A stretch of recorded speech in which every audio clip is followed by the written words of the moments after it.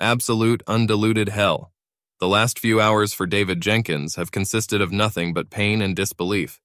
An anonymous email message said that his beloved wife of 6 years, Lauren, had been seen entering a room at a cheap motel the previous Wednesday afternoon, and that she was now having lunch with the same man again. To say that David was shocked would be a gross understatement. He and Lauren were deeply in love, and their lovemaking was usually intense and sincere. He was not yet 30, and he thought that their lovemaking was energetic and enjoyable for each of them. However, he couldn't ignore the email or its consequences. So, feeling as tense and stressed as he had never been in his life, he drove home that day a changed man. Arriving home around 6 p.m. as usual, he saw Lauren's car already in the driveway. Still in her work clothes, she was standing at the sink rinsing vegetables when he entered the kitchen, hesitantly greeted her, and put down his briefcase. "Hi, honey. How was your day?" Lauren wiped her hands on a towel before turning to kiss him. David was amazed at how careless Lauren was after spending the day with another man. "Great.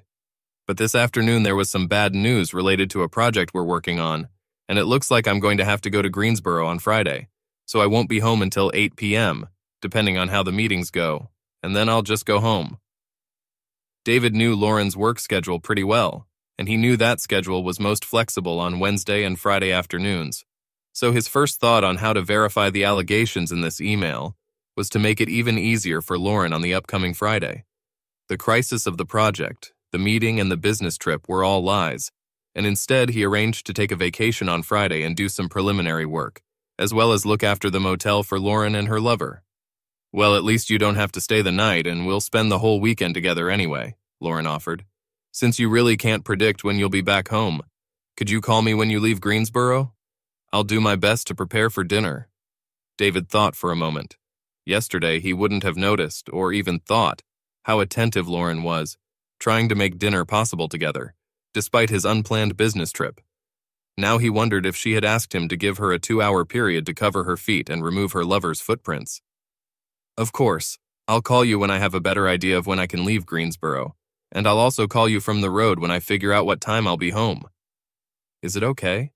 Since the point of Friday now was to make it easier for Lauren to cheat again, if it really was her at the motel. And if this email was accurate, David wanted Lauren to feel comfortable knowing that he wouldn't have a chance to catch her. "David, I'm going to cook dinner and then I'm going to take a quick shower. Could you keep an eye on this frying pan while I'm gone? Make sure the vegetables don't burn," Lauren said, grabbing her purse and carrying it upstairs. "Sure, honey, don't worry," David replied, meanwhile thinking to himself, "It's weird, I thought she usually left her purse downstairs." The shower itself also made him think. Although it wasn't uncommon, she usually didn't shower immediately upon returning home, so as he looked through the mail and stirred the vegetables, he nervously wondered if the accidental shower was related to the news in the email he had received earlier. To hell with my life, David thought. One anonymous email, and I'm questioning everything in my marriage that, until today, I thought was absolutely wonderful. David was clearly thoughtful at dinner. "Is there anything else wrong, honey? Besides the project you were talking about? You seem awfully quiet and almost on another planet," Lauren finally asked, getting a succinct answer to a couple of questions she was asking. "No, I'm sorry. I guess I'm just tired, and I'm already thinking about what I need to do tomorrow to be ready to go to Greensboro on Friday." David understood that he needed to behave normally so as not to make Lauren think that something was unusual. It seemed almost funny to David. What should be considered ordinary now? My wife may cheat on me, or I may be taunted by someone with a crappy sense of humor, or I may become the unintended victim of an incorrect email address. What if it was a completely different woman, and the sender mistook her for my wife? To hell with such a life. Yesterday I was sure of my happiness, and today I'm a fucking wreck of doubt. Dinner was cleaned up, and after watching some TV, David and Lauren talked about plans for the weekend, and eventually began to get ready for bed. David has already said that he goes to bed early because he had to go to work early to prepare for the trip. David's stomach knotted at the thought of what he would do if Lauren took any steps about cheating tonight. He thought about Wednesday evenings and whether there had been any pattern in her cheating lately, and realized with horror that, according to his memories, it was about 50. 50. Linking it to her shower after work, he felt like he was in the dark, trying to pinch the tail of a two-faced donkey. Lauren got into bed first, and when David joined her, she quickly snuggled up to him from behind. hugged him tightly, and reached out to scratch his chest with her nails. "Can I take you away from work for 30 minutes, my love?" Lauren offered playfully. Shit, David thought. How much more can I take before I lose my temper? He patiently stuck to the plan and said, "As much as I'd like to, darling, I'm not going to do you much good today or tomorrow. I'm just too distracted by this project looming over me." As he said this, he again couldn't believe how much his life had changed in the 60 seconds it took to read and understand this simple email that he had received just 10 hours ago. "It's all right, darling, I understand. I just thought that if you're ready for this, I'd offer you some well-deserved stress relief." Lauren hugged David tightly and kissed him on the back of the head before saying goodnight and rolling over. David was relieved, and at the same time, what did she mean by, "if you're ready for it"? To hell with my life. David got up and left for work before Lauren woke up, so he dodged further questions or insightful glances. He realized how badly he was coping with a problem, real or imagined. Last night reminded him of the traitorous heart, and realizing this, he realized that he had to avoid another night of close contact with Lauren. "Hi, honey. I'm going to work late tonight getting ready for tomorrow's trip and meetings, so don't worry about dinner for me, and I'll see you probably before bedtime." David left in her voicemail around noon. However, Thursday was spent without preparation for business meetings. David was a planner and organizer by nature and by profession, so although he didn't have irrefutable facts of her infidelity, he wanted to organize everything. He called everyone in a row until he found a lawyer who could meet with him the next day, and searched the internet for recording devices. Deciding what he wanted to buy, he searched the city for some local stores with similar devices, and found a store where he would stop before heading home. David is competent enough in his real job that no one would ask him what was going on, but his heart and mind were clearly somewhere else. He was a little late from work and then went into a store with eavesdropping equipment and bought a simple voice-activated pen, which he thought he could hide in Lauren's purse, which was usually with her in her office and in the car. He also brought work home to pretend to be preparing for a trip the next day until Lauren went to bed. "Hi, honey, I'm so glad you're finally home," Lauren said, walking to the door when David arrived around 9 p.m. "How is the project and the trip going?" "I think it's not bad. Since we have learned about these new issues, we have allocated more resources to this, so I hope that everything will be resolved on Friday, for better or for worse." "This is playing with fire," David mused. "For better or for worse. I wonder if she feels the same way now." Thursday night, to David's relief, was a repeat of the previous night with only hugs. To her credit, Lauren seemed completely unperturbed, and as far as David could tell, behaved towards him the same way as before. Relatively speaking, however, he was such a complete wreck that it probably wasn't hard for Lauren to seem normal compared to David. On Friday, getting up again at dawn, David checked the pen, put it in Lauren's purse, and left the house. He spent some time in a coffee shop and then went to meet with a lawyer at 10 a.m. David considered this meeting solely for information, but in the end he liked the lawyer very much. They discussed David's email and his so far unconfirmed fears, as well as the fact that today was a date with a potential lover, which David was going to check out himself. He admitted that he had nothing but that damn email, so going all in on a private investigator, or thousands of dollars of electronic surveillance equipment didn't make much sense. From the lawyer, David learned about the formulaic reality of divorce, for that matter. Without children, a no-fault divorce was relatively straightforward, especially since David and Lauren received comparable salaries and had similar retirement plan balances. The house was mostly in debt, so its liquidation would have been more of an emotional shock than a financial strain. However, David left the law office in complete confusion. How can I even feel this nightmare and think that it's not going to be that bad? We were supposed to be together forever, until death do us part.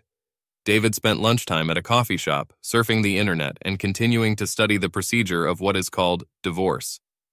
Websites are full of information on how to detect a cheating spouse, as well as how to avoid detection when cheating, how to hide income, and how to find it. The most instructive sites were dedicated to why spouses cheat. Nothing David had read had struck a chord with Lauren's motivation. That fact alone was probably the reason David hoped deep down that it was all a mistake. Lauren couldn't cheat on him. They were too close, too much in love, too in sync with each other for that to be true. When he couldn't talk about cheating anymore, he packed up and left, heading to the motel. Time passed slowly, or so it seemed to David. As he drove to the motel mentioned in that damn email, he realized that if the whole affair story was really true, then it was possible that Lauren didn't always use the same motel. If that were true, then today's whole day might have been in vain, and he still wouldn't have learned anything for sure. The pen he put in her purse might eventually bear some fruit, but David knew he couldn't take this uncertainty about the state and future of his marriage anymore. Entering the motel parking lot at 1:40 p.m., he drove around until he found a remote parking spot that overlooked most of the rooms in the office.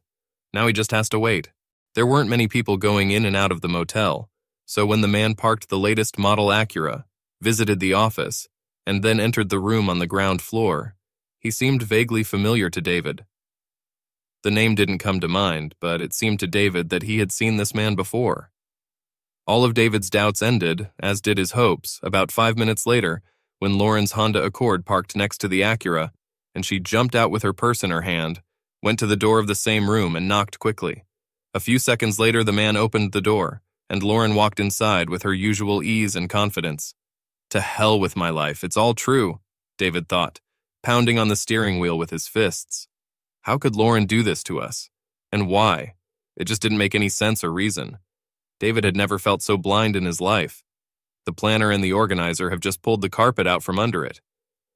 David's thoughts raced left, right, up and down like a roller coaster, and he suddenly realized that he was now sharing a crumbling share in a marriage in complete and terrible crisis. Knowing that today was at least Lauren's second case of cheating, and that she was dodging work to do it, made David feel like there was nothing more to be gained by hanging out at the motel. He wasn't going to confront them by knocking on the door. It could get unpleasant, and he needed time and space to calm down and prepare for any of his next steps. His disbelief up to this point had left him woefully unprepared emotionally for the next steps. Then he remembered the pen he'd put in her purse and grimaced bitterly. Real-time audio, he thought painfully. It's just great. He had the presence of mind to take a few photos of the two cars parked side by side in front of their love nest, and he took a close-up of the man's car, which had a license plate on it, before slowly turning to the exit and returning to the road. He didn't have a destination in mind, but for a while he just drove aimlessly until he almost ran a red light and was almost hit. This one shocked him, so he stopped at a beer brewery and drank a beer, trying to collect his thoughts. At first, he thought he had just moved from idle suspicion to full awareness, but realized how little he knew at the moment, and he had no idea who this guy was, how long it had been going on, and more importantly, why. As far as he knew, for more than 7 years he and Lauren had been exclusive, engaged, and then married. He had enough evidence to resist, but it wasn't enough to know if what Lauren would answer would be true. As much as it hurt him to listen to the tape of today's afternoon date, he knew he had to wait to get a pen out of her purse before he said anything to Lauren. He also knew that he wouldn't be able to be around the lovesick Lauren if she was in the mood to make love to him later, after his supposed business trip. He had been pushing her away this week, referring to the trip, so his ready-made excuse would disappear, and further abandoning love with Lauren would most likely increase her awareness that something was going wrong. So what should I do? I need this pen. Then I need to quickly confirm that there is something on it, and then I could leave the house and stay for a few days to figure out where I am in all this shit, David sketched in his mind. With this overall plan in mind, David had an insidious thought. She thinks that I will arrive later than usual tonight, so that I can shake her and my lover. I need to call with the news that I'm almost home. After finishing his beer and paying the bill, he pulled the car back onto the road and dialed Lauren's cell phone number. He wrote a voice message. Hello, dear, great news. The preparatory work has borne great fruit, and everyone has done a great job to get everything back on track, so I'm about 30 minutes from Charlotte and the traffic isn't that bad. I have to be home at about the usual time. I hope this scares her to death, you fucking bum, David said aloud to himself. He headed home, and upon arrival he quickly packed a couple of bags and put them in the trunk of his car. Then he sat down and wrote a note to Lauren. Depending on how the night went, he wanted to be able to just escape without much confrontation. He didn't know what was on the tape, so he didn't want a full-scale confrontation yet. Part of his reasoning was also the desire to dumbfound her to the same extent that she had dumbfounded him. When David called Lauren, she and her lover Rob were in the final throes of their second copulation that day. Today was their last day together, and thanks to the extra runway provided by David's trip, they made the second lap for the first time. They also saw it as a celebration or a victory dance, but now it seemed like a potentially careless move. Listening to the voicemail message, she muttered, "Shit, I need to move, Rob." It was David, who said he was already on his way back and would be home around 6 p.m. as usual. "Well, at least you got the early warning phone call he promised you," Rob joked back as Lauren hugged him and said goodbye, then quickly ran to the bathroom to take a shower. Routine and habits took over. Rob got dressed and left the room while Lauren took a shower. He was heading to the gym for his standard workout after intercourse and showering. On the way home, Lauren was more worried about David's early return home and his joyful mood that the project was changing for the better. "I thought he'd be home late and probably burned out from meetings and trips, but he'll probably want to make love tonight after missing most of the week," she thought, turning into their neighborhood. Still a little nervous, she turned the corner, approached her house, and saw David's car already parked in the driveway. "Holy shit, he did well in Friday's traffic," she muttered aloud as she parked her Accord next to his new civilian. Lauren thought he might want to pounce on her as soon as she was gone. She thought that perhaps a proactive suggestion of a nice holiday dinner might be a good idea. David was on tenterhooks when he heard Lauren's car in the driveway. This would be the first time he would see her since he knew for sure that she was a liar. The bags were packed and in the car. The note was prepared. All he needed was a pen to write.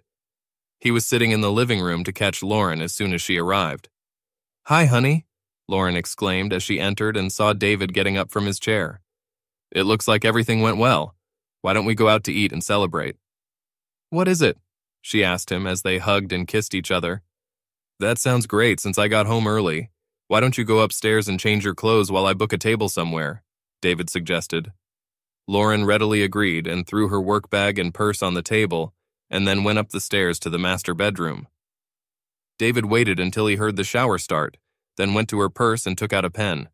He pressed rewind and then play, heard the beginning of the lovers' conversation, and quickly turned off the knob. "Well, that settles it. It's time to get out of here," and David took out his note for Lauren and left it on the table next to her bags. Pausing in the doorway, David looked back at their house, sadly realizing that nothing would ever be the same between him and her. Lauren dressed quickly, coming downstairs with her ponytail still wet. She suggested that he might be hungry after the trip, and also probably wants to make love later.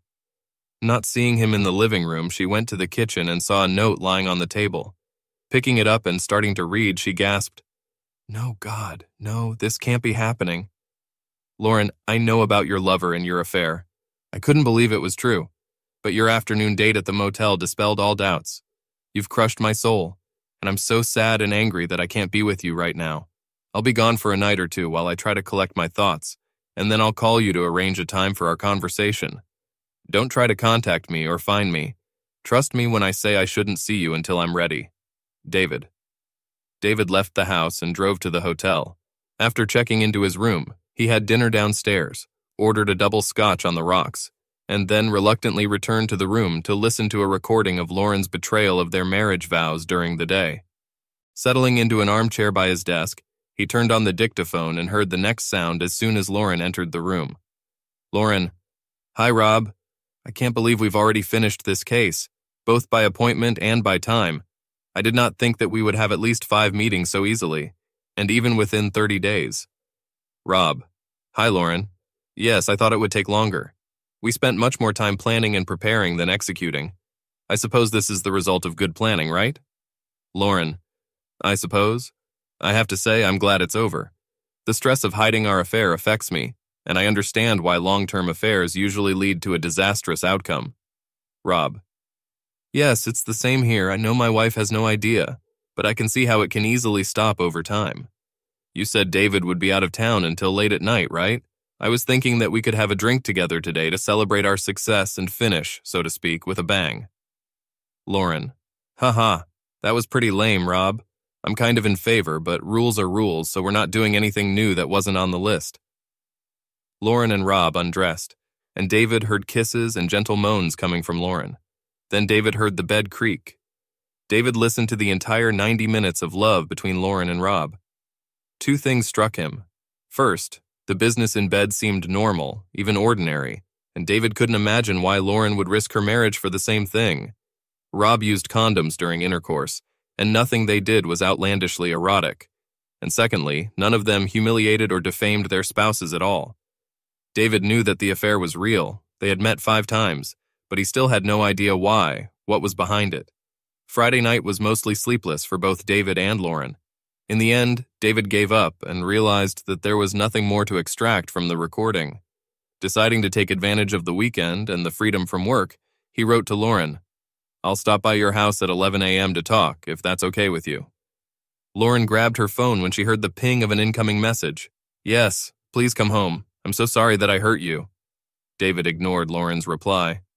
Arriving shortly before 11 a.m., David dragged himself to the front door and rang the doorbell. Lauren opened the door. "David, you don't have to call your own house. I didn't feel comfortable just walking in," David replied. "Can we sit down at the kitchen table and discuss the next steps?"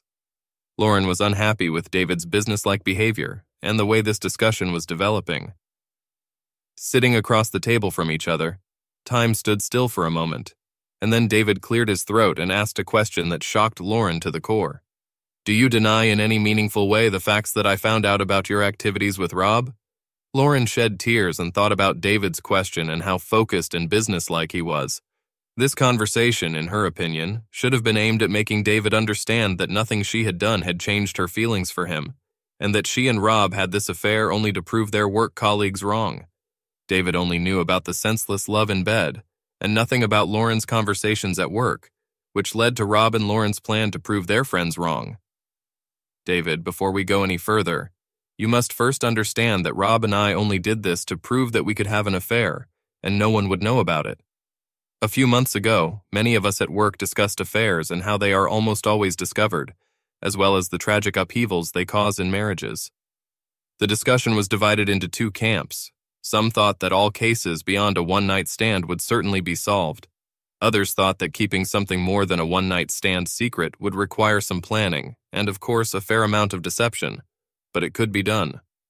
Rob and I got to the last camp, and then we talked about what precautions would be needed. Wait a second, are you saying it was just an experiment or a game? Just to see if you can have an affair that would go unnoticed? Yes, in fact, that's all. It's just that talking about it has turned into a game. The hypotheses that we outlined over several dinners just took on a life of their own. And in the end, we outlined everything in some detail, and we made sure that we could make it happen. But that was the catch. To truly succeed, it would mean that not a single soul can and will never know what we have achieved. In short, we decided to test our plan, fully realizing that Rob loved his wife as much as I love you, and that this game, if you will, meant nothing when it came to our relationship. It was just a bet affair, and one of our conditions for the test was that it had to last at least 30 days, and we had to meet at least 5 times. But it was just a bed, David. We don't love each other at all. We love our spouses. We purposefully didn't do anything sexual that we didn't share with our partners, and it never took anything away from our spouses. What do you mean they didn't take anything away from me? I used to have a faithful wife, but now she's gone. Yes, I suppose that's true now that you know. But if you had never found out about it, you would have believed that I was faithful. And throughout this month, if you wanted love after Rob and I were together, I never turned you down. Great, Lauren. Sloppy seconds. And no harm has been done. Now I feel really warm and fluffy. Look, I know you're hurting, and you must feel terrible about what you heard, and I'm truly sorry that I hurt you.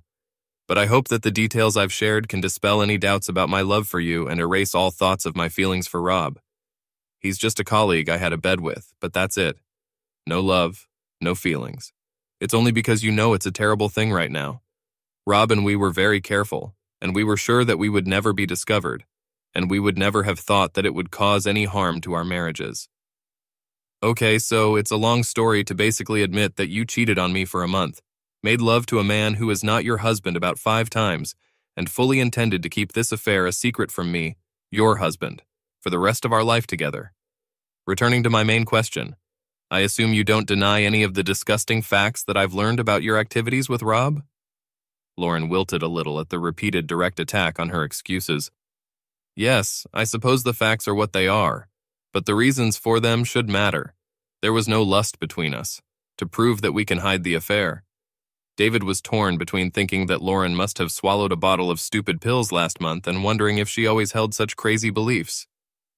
I really believe in this subtle piece of your shit.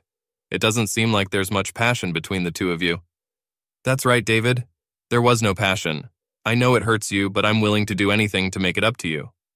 Wait, it's still bullshit. The whole, it was just a game in bed excuse is nonsense, and you should know it very well. We talked about being faithful when we decided to be exceptional. We discussed this in detail when we talked about marriage. We had been dating exclusively for almost a year, and we talked again before I proposed.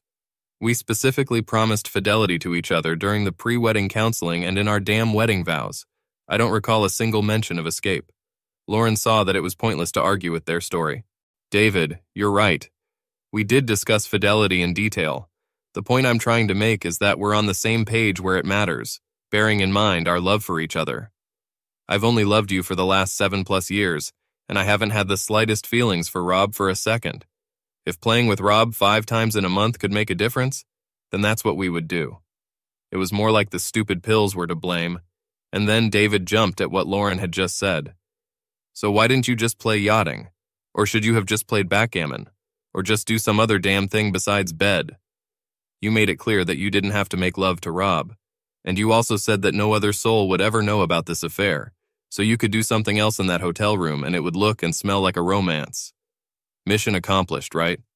To prove that you are capable of having an affair, you didn't really need to make love. You still had to hide your activities from your spouses, so there was some blame for that. You were leaving work early anyway, so you'd have to hide it anyway. It really doesn't matter if you're in bed with or without love. Lauren's head tilted to the side as she considered David's challenge, and she felt herself sinking fast and deep.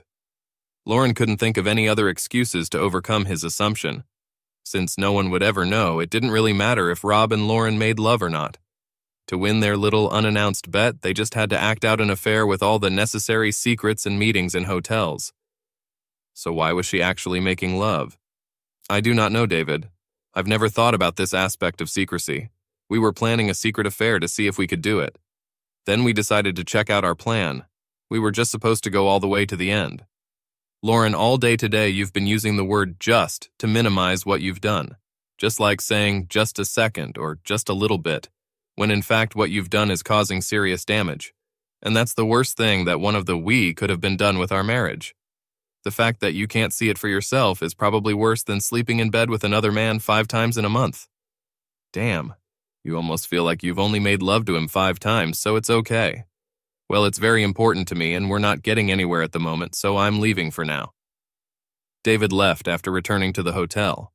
On Monday, he canceled work and began to think about Lauren's arguments. He couldn't believe that she thought so little about her loyalty that she threw it aside to win a ghostly bet against work colleagues who knew nothing. It's all a game to her. I've had enough, David thought to himself. I could sit here, suffer, and try to find some explanation for her actions, but there is none. It was a betrayal of her obligations to him, her precious vows to keep those obligations to him forever, until death do us part. What ultimately struck David the most was that no matter how terrible his final decision was, he felt surprisingly at ease with it. He felt better than he had ever felt since he received that damn email. Without losing hope, Lauren readily agreed to another meeting the next day. What is it? Lauren asked, quickly flipping through a stack of papers. It's just a divorce, David replied.